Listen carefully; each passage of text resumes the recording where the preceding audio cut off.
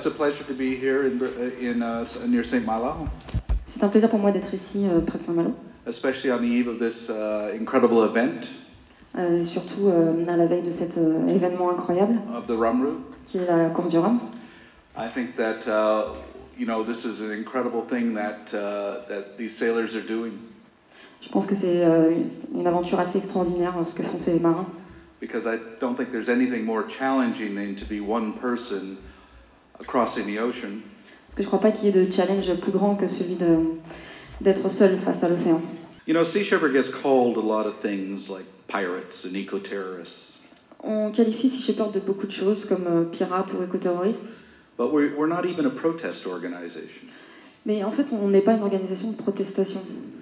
We're simply intervening to uphold international conservation laws. On intervient pour faire respecter les lois internationales de conservation. We have all the laws and rules and treaties we need to protect our oceans. On a toutes les lois, tous les traités, toutes les conventions dont on a besoin pour protéger nos océans. What we don't have is the economic and political motivation on the part of governments to uphold them. Ce qu'on n'a pas, c'est la volonté politique et économique des gouvernements pour faire appliquer ces lois. Every year, for example, scientists advise the EU that X number of tons of tuna can be taken in the Mediterranean. Chaque année, les scientifiques recommandent un certain quota de thon rouge à l'Union européenne. And every year, the EU sets quotas that are higher than those recommendations by the scientists. Et chaque année, les quotas qui sont accordés sont supérieurs aux recommandations des scientifiques. And every year, the fishing industry takes twice as much as what the EU quotas are. Et chaque année, c'est beaucoup plus de poissons que les quotas qui sont attribués, qui sont pêchés. And nothing is done about it. Et rien n'est fait par rapport à ça.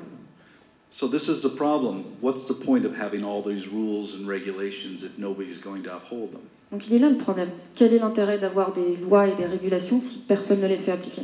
So this is what Sea Shepherd is pursuing, is not just direct intervention to uphold international conservation law. Donc voilà, ce que fait Sea Shepherd, c'est pas uniquement de l'intervention directe pour faire respecter les lois, but actually researching for alternatives. Mais aussi chercher des alternatives.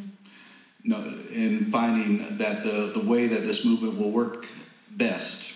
Parce qu'en fait, la meilleure façon pour ce mouvement de fonctionner, is through a diversity of ideas.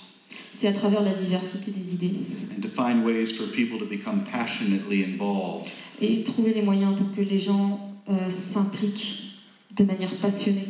Because if we can harness imagination to passion. Parce que si on peut lier l'imagination et la passion, we can solve a lot of these problems. On peut résoudre beaucoup de ces problèmes.